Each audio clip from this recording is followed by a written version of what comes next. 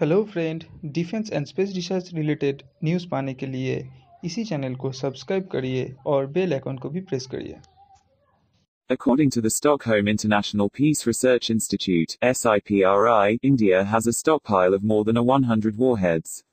Its desire to match the nuclear warhead capabilities of China and Pakistan has prompted Indian planners to invest in a top-secret project of establishing a nuclear city at Chellakere, Karnataka. It had been exposed in 2012 that apart from many facilities, India has built the secret nuclear city. It was confirmed by independent researchers and Indian media that two secretive agencies were behind this project, which is believed to be the subcontinent's largest military-run complex of nuclear centrifuges, atomic research laboratories, weapons and aircraft testing facilities. New Delhi has generally kept all information pertaining to its nuclear capabilities under wraps. Whatever information on the Indian nuclear city of Chellakere is available, has been gleaned from international and Indian media reports. As a military facility, it is not open to international inspection.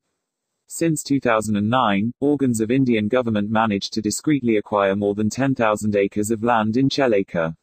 News leaked out, when the residents of the area, poor shepherds were deprived of grazing grounds for the cattle, filed a report in the court for the deprivation of their livelihood.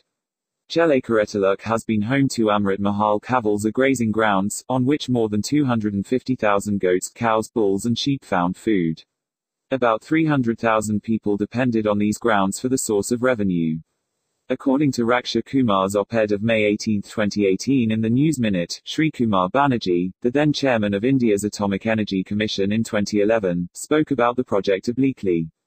He stated that the facility would be used to produce nuclear fuel to boost India's nuclear energy sources. When the shepherds were barred from taking the cattle to the grazing grounds, the villagers filed a lawsuit at the Karnataka High Court demanding a complete accounting of the pasture land.